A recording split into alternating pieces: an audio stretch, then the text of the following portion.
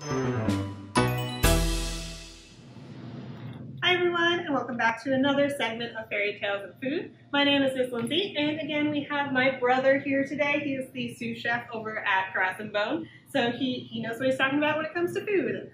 Today we are inspired by Thumbelina, which is a Hans Christian Andersen fairy tale.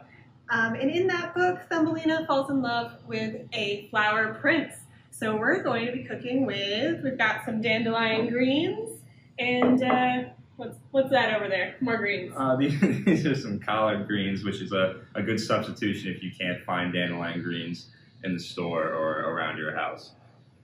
All right, so what are we going to be doing to the greens? Essentially, it's going to be a braised dish, and we're going to be topping off some crispy dandelion blossoms with that little texture at the end. These guys over here. Okay, cool. Let's get started. Yeah.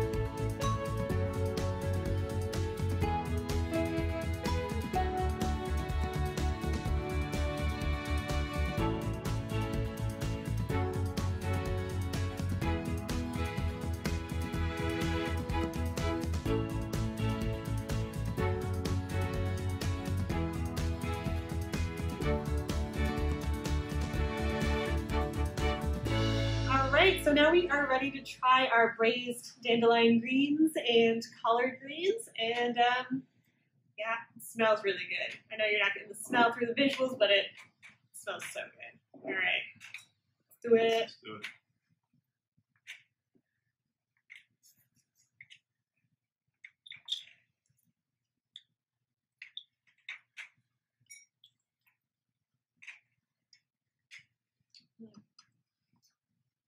It is my thought that if you add bacon to anything, it's going to come out really good. Yeah, doesn't hurt.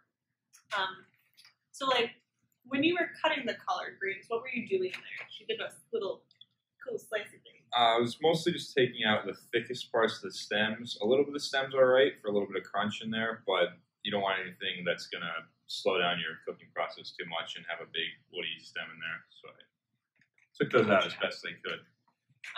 Okay, cool. And so what other vegetables could you cook this way if you could find dandelion greens in the grocery store? Because that's a very real possibility. You could use anything, any kind of green that you would cook with. Spinach would work well, or adult arugula. You probably wouldn't want to use baby arugula. But instead of braising and doing a long cooking process like we did with this, with the stock and all that, you would just sweat your onions and garlic in your rendered bacon fat, same as we did with this, but just throw in your spinach and just cook it till it wilts, probably 30 seconds. You'll have a delicious dish there as well, and much quicker. All right. I'm going in for one of the blossoms. I did just have a blossom. That was, I think, my favorite part because it was just fluffy and salty, and it tasted good. Like, I was concerned when we said we were going to eat dandelions today, but that yellow top, that fried up nice and brown, so far I think that's my favorite part. Yeah, it's nice touch. And an important note with that as well is to make sure when you're shallow frying something like that, you want to make sure your oil is shimmering and just slightly smoking a little bit before you put your food in the pan, so you make sure you're not going to stick to the pan and you get a nice crispy edge on whatever you're trying to cook up. Gotcha. All right.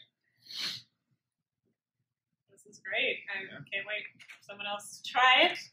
Be our next victim in our little food here. So yeah, I'm going to keep eating and we'll have Jessa try it out.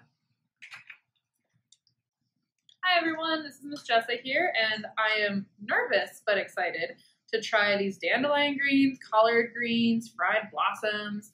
Pretty sure the only thing I've already eaten before is like the bacon and the garlic and the onions. But let's go ahead and see if I can get some of this on my fork and in my mouth.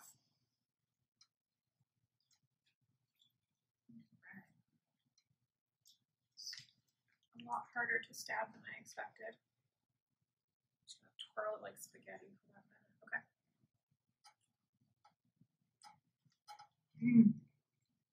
Oh my god, that's really good. That is fantastic. Now, let's see if I can find a flower. It's coming with a bit of leaf with it. Okay.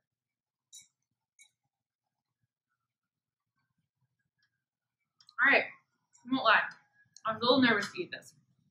Not just because I'm eating what we always assumed was a weed, because I don't know about you, but there are lots of yellow flowers, and I'm never sure what is a dandelion. So before we started this, I did some research because as a librarian, I'm nervous about something. The first thing I want to do is just research it thoroughly to comfort myself. And it turns out there are multiple kinds of dandelions. There's one true dandelion, and then there's lots of imitation, false dandelions. And none of them are poisonous. So I could confidently go into this knowing that eating what I thought was a weed wouldn't kill me. But on top of that, I also learned that dandelions are not actually weeds. It turns out that they were originally brought to our country to be a food crop, but we stopped eating them along the way. Not really sure why, because this is delicious. So I would definitely eat this in the future. I would definitely make this in the future. And if you decide, you can't find it in the grocery store, you want to go foraging and make your own food, don't be afraid to grab the dandelions in your yard. None of them will kill you. All of them are edible. And when you cook them with bacon and garlic and onions, all of them are delicious. So I'm going to finish my lunch, and I will see you next time on Fairy Tales and Foods.